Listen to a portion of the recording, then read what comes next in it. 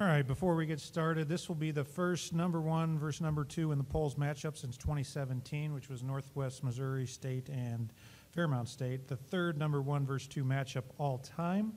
The 16th championship game with 2 teams with 30-plus wins. The 7th time the 1 seed has made the finals since the Elite 8 seeding began in 2016, in which they are 3-3 prior.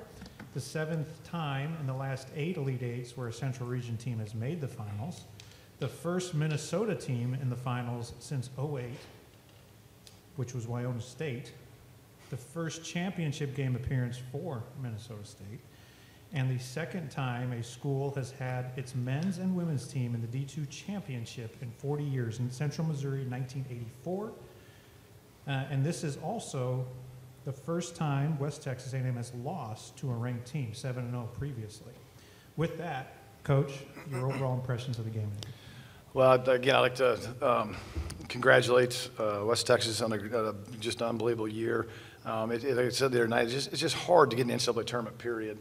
And when you can make it this far, it makes that even tougher to get beat. But I thought the biggest part of the game, our guys were tough tonight. I mean, I thought out-toughed a very good West Texas team. Our guys have continually staying with the scout. They continually know the personnel and make individuals do things that they're not comfortable doing. And I thought we adjusted to the way the game was being played a couple different times. We played extremely, extremely well together. We made it interesting down the stretch. If we made some free throws, my blood pressure would have been a lot better. But we got it done. And I couldn't, I mean, what do you say? I mean, when Minnesota State is being represented on their men's and women's side in a national championship game, ooh, that's pretty dang special. That's pretty dang special. And it's historic, you know, and these guys, they just play. I mean, we've had a group of 8 that's played all season long. And for what Brady did tonight, in the minutes we had to play him, it was amazing, but we know he's capable of doing that. And J.E. just does J.E. I mean, he just does his thing, and we allow our guys to play it. And when I don't know, I'm coming here to talk, but I don't care. But the thing is that when we play, we just hoop. Our guys like each other. They feed off each other, and we don't have Malik and Kai up here tonight. So I mean, we can do it with everybody, and I think that's what makes us so special. With us today, we have Justin Eagins, who had 18 points, 8 assists, 5 rebounds, and Brady Williams, 14 points, 5 rebounds. What questions would we have for the student athletes today?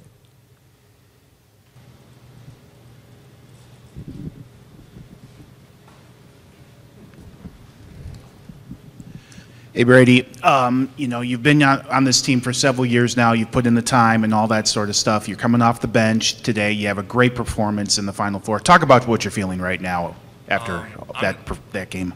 I'm just grateful. Teammates trust me. Coaches trust me coming off the bench. It doesn't really bother me. I know.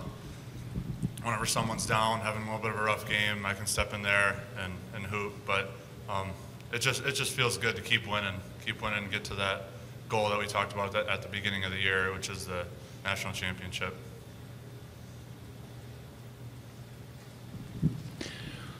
Justin, Brady, talk a little bit about, you know, West Texas made that little run in the second half and got it to a 2-possession game. But you guys just, you know, Brady, those 3 blocks and 3 straight possessions kind of slammed the door. But what were you guys thinking on how to close this out and getting everybody rallied around the defensive side of things to stop the run? For us, pretty much what we've been doing all playoffs. We know we're playing a great team from when the NSIC tournament started up until this point. We know teams are going to make runs.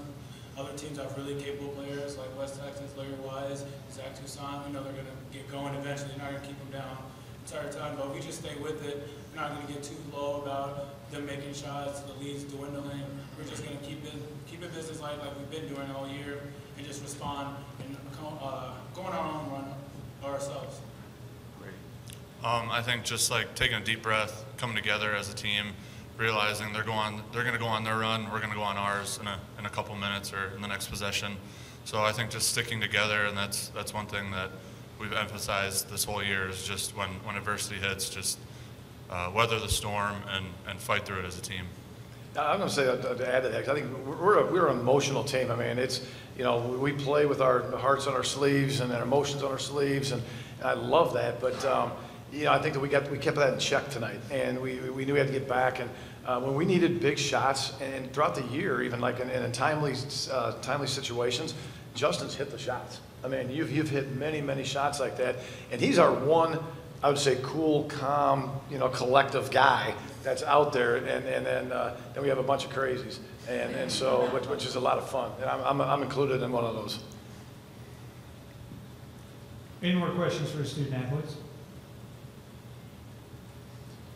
Thank you, guys. Questions now for Coach.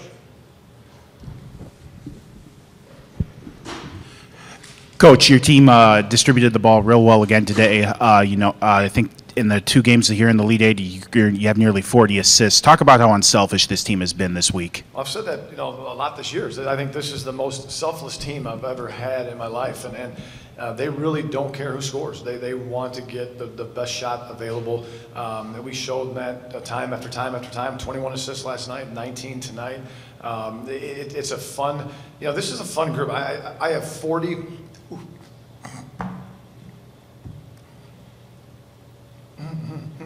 40 minutes left with this group that I love. I love this group, and it's going to be hard. It's going to be hard, but we're going to have so much dang fun tonight and tomorrow, and we are going to celebrate this thing and just have a good time. Is what we're going to do.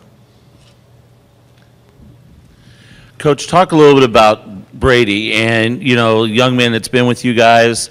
You put him in spots, and especially like I asked him, that tail end run that stopped everything with his defensive presence. No question. And Brady was a starter for us 2 years ago, and he had back surgery last year, had a red shirt, and he's been through a lot. And he's got 1 more year of eligibility, but his body's telling him he can't do it anymore. So this is going to be it for old Brady. But the young man has just put everything, his heart and soul, into this program, into Minnesota State. He's going to be a nurse. I mean, he's an unbelievable kid. The thing is about Brady, he's accepted a role that he probably doesn't want. I mean, everybody wants to start, but he came in my office early in the season before even practice started and said, Coach, we're going to be really good, and I'm fine with whatever role you want to put me at. I am absolutely fine with that. And there's not a lot of young men that would say that and truly believe it. And he did, and it showed tonight. I'm very proud of what he did, and I'm proud of everybody out there. Again, I thought we just out-toughed them for 40. Before we let you go, Coach, how many messages do you already have? Have you seen that thing going on? I got a lot of friends, but I'll tell you what, I got the Macomb Class 86 here too now, man. I got those guys travel well. They travel well. So, but thank you very much, and President Inch, we're gonna get you a championship.